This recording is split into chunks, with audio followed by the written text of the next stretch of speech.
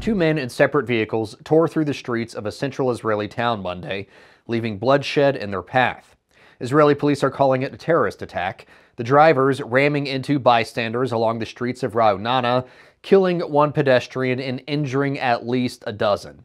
The national police chief says two men are in custody. Both are from the city of Hebron in the West Bank. The rampage comes shortly after we marked 100 days of armed conflict in Gaza, following the October 7th massacre of more than 1,200 people in southern Israel. 240 civilians were also taken hostage. To mark the macabre milestone, Hamas released a video over the weekend they say shows 3 hostages, vowing their fate will be known soon. All of this comes on the heels of Israel's continued bombardment of Gaza. Sunday night, an Israeli airstrike killed at least 12 Palestinians, the same day the Israeli military claimed they infiltrated another Hamas command center.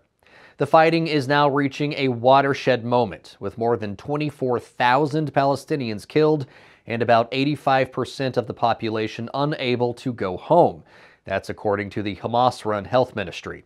The UN is still calling for a humanitarian ceasefire so aid can get through to the starving people still living in a region leveled by warfare.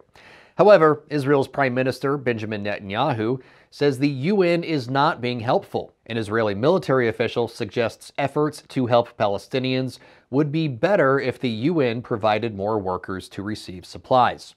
There are concerns this latest act of terror will mean the Israeli offensive will increase in intensity, and the White House is upping its pressure for Israel to scale back military operations.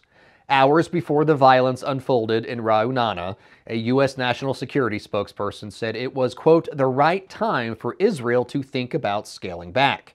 And Netanyahu's government initially seemed open to the idea, signaling it would tone down the ground attacks as the Israeli military withdraws and rotates units. Now, those plans may be at risk.